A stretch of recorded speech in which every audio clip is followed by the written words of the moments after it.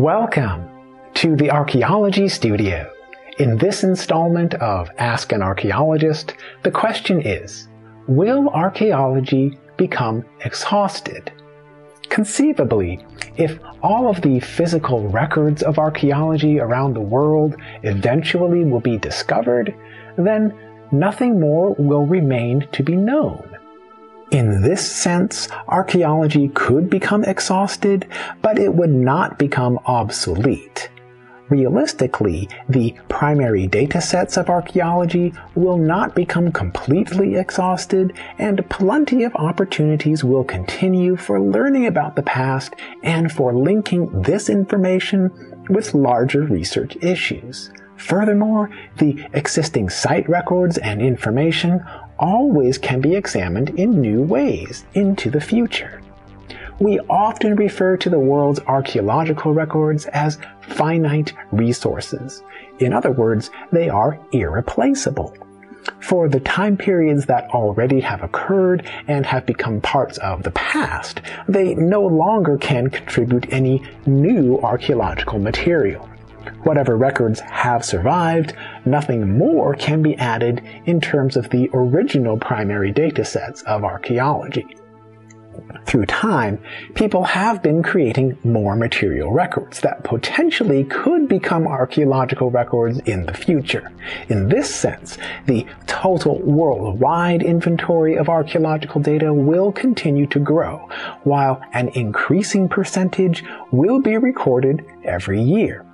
At least currently, though, any new materials would be created along with existing written records and other documentary evidence, and therefore these contexts of the modern era can be studied through history, sociology, and other disciplines perhaps more efficiently than through archaeology. In some perspectives, a sense of urgency applies for maximizing our knowledge about archaeological sites before they all disappear.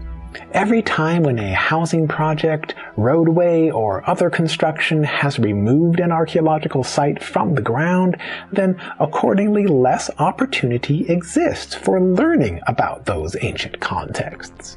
In this point of view, every archaeological site is unique, and it deserves special treatment, such as through preservation, scientific study, and general appreciation. In most parts of the world, archaeological sites are protected by serious laws and regulations. Idealistically, those sites are preserved in their contexts, and they can be studied and appreciated in perpetuity. More frequently, however, sites become threatened by new construction projects, and then the site contents can be preserved through maximum recovery of the primary data. In this way, large amounts of the world's archaeological records are removed from the ground every year, and potentially the percentage of removed material will approach 100% of the primary datasets. The practice of 100% site recovery, of course, does not occur in every case. In fact, a popular approach in the United States has involved minimal examination of archaeological sites. In this minimalist approach, sites are examined in small percentage samples, while the sites overall are protected without disturbance. Typically, excavations might be restricted in size to a few test pits of 1 by 1 meter each, amounting to a fraction of the total site. In many cases, sites are recorded only in their surface visible components, and no excavation is performed. In principle, the minimalist approach can preserve archaeological sites, but in essence, this approach ensures that most of the primary datasets of archaeology remain unknown. Effectively, these sites become protected against the archaeologists ever learning anything new. The only preserved knowledge would be based on superficial and incomplete observations. In one way or another, archaeological sites worldwide have been documented more and more every year. In some regions, the knowledge base of archaeology has become extensive, and genuinely new material discoveries have become quite rare and unexpected. In other regions, however, new discoveries continue to change the basic archaeological inventories and knowledge. Generally speaking, archaeological knowledge in any geographic area begins with a basic outline that eventually becomes more and more detailed and refined. At a certain point, site documentation becomes redundant in terms of detecting the basic information content of what kinds of archaeological evidence have survived for each known time period.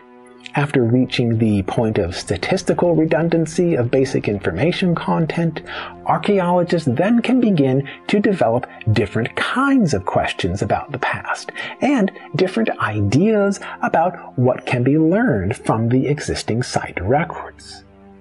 Given the actual practice and process of archaeology as a discipline, the field of archaeology will not ever become completely exhausted or obsolete.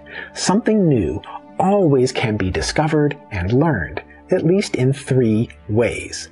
First, in many places, the baseline archaeological inventories have not yet been outlined. Second, in the places where the basic outlines have been accomplished, more research will be necessary for refining the knowledge about those past contexts.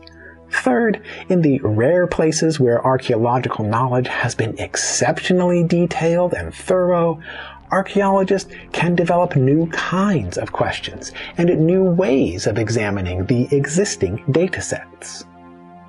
Will you want to see more episodes about archaeology? I encourage you to explore the online archive of episodes and playlists in this YouTube channel. Please remember to subscribe to this channel and never miss another episode of the Archaeology Studio.